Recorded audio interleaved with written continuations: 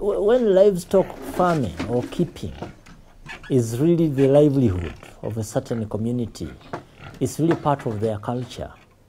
And they must do everything possible to see that they continue with that kind of livelihood.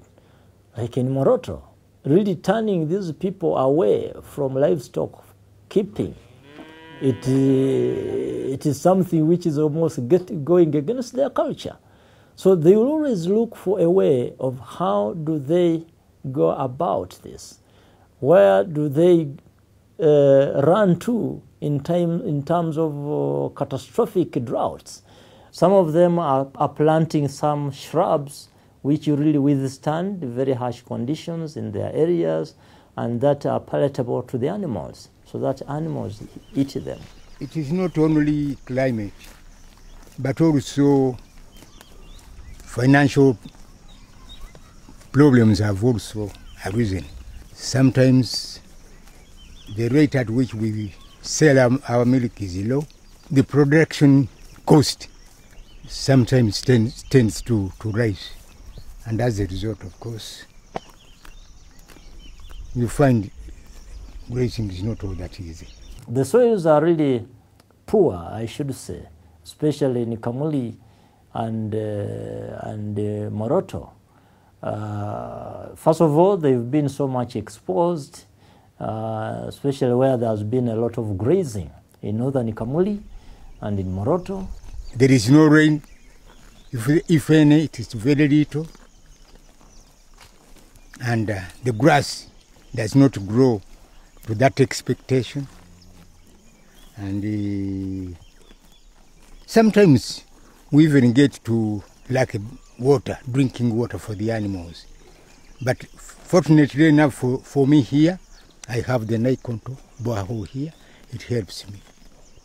But when the drought is heavy, then of course I depend on the Naikonto water. No, the water is bad. This is for animals and the plants, irrigation. Go to the well, bring water, pour in the trough, and the animals drink from the cow, from that trough.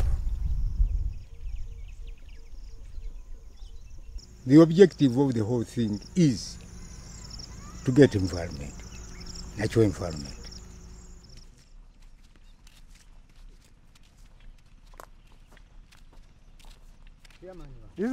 This protected land of mine. It was used for grazing my animals, but now there is no grass for animals to graze. We do move long distance to other districts like Soroti to look for pasture and to graze our animals. People in Moroto who are grazing their animals, whenever there is prolonged drought, they cross over to the neighboring districts to see that their animals don't die in the drought. And of course, that one also has its associated problems. Where at times it ends up in a conflict, people conflict over resources, because where they go, they also find them with their animals, and therefore it may not really go very well. But looking at the districts of Kamuli, Moroto, and Kapchorwa, I know that, of course, there is more livestock farming in northern Kamuli and also the Moroto.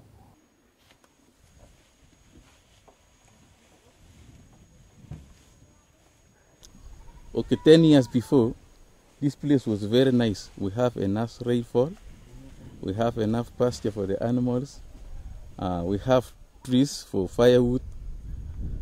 But as by now, as we speak now, there is nothing like that. We are now lacking firewood. We are lacking pastures for the animals. That's why we have decided now to adopt zero grazing, which we have supported by Land Care, Action Aid, IUCN. So as we speak now, some few farmers have started adopting by planting trees, doing zero grazing. Kapchorwa in the highlands is really more of agriculture area, and there are less animals there.